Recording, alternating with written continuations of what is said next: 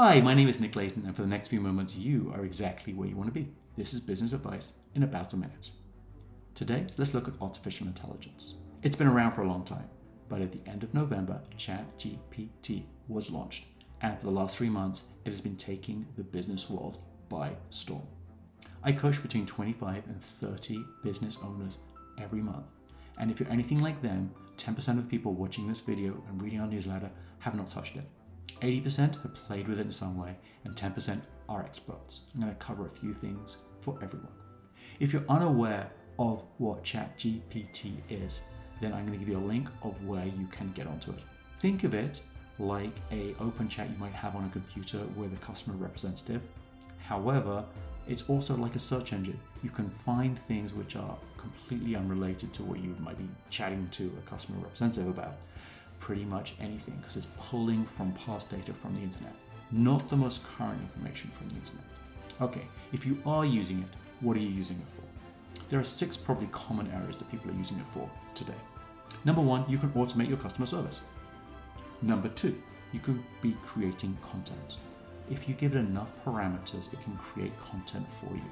That is very valuable. Third, you can use it in the sales and marketing realm. Today, sales and marketing need to be quite personalized, and if you want to create a lot of content that are personalized to your potential customers and to your existing customers, ChatGPT can be great. ChatGPT is also great for summarizing large amounts of information and giving you reports. It is also great for research and analysis. And the 6th and last area I would like to suggest to you is for translation.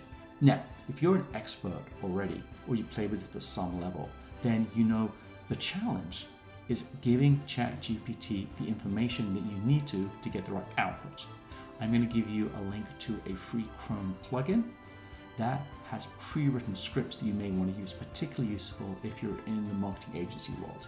It also allows you to save your own scripts, therefore repetition of how to use the system is going to be easier for you, or you could share your scripts with other people who might be interested as well. If you are an expert, there's 4 things I'd like you to consider while you're using this. First of all, what doesn't it do? For example, it doesn't have emotion, so how do we add that into how we are utilizing that in our business? Secondly, what are the ethics of using it? Is there plagiarism involved? When do we need to be open with our teams or our customers or our clients when we're using it? Thirdly, how much would you pay to use it? Because this is a free model right now while they're testing it, but you know there's going to be a paid model down the road. And that leads me to the 4th area is there's going to be competition to ChatGPT.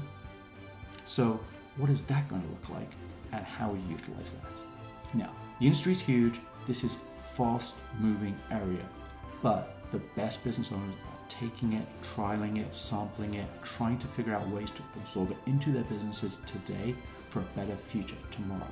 Those are the leaders that are going to. My name is Nick Layton. I wish you passion, profit, and happiness.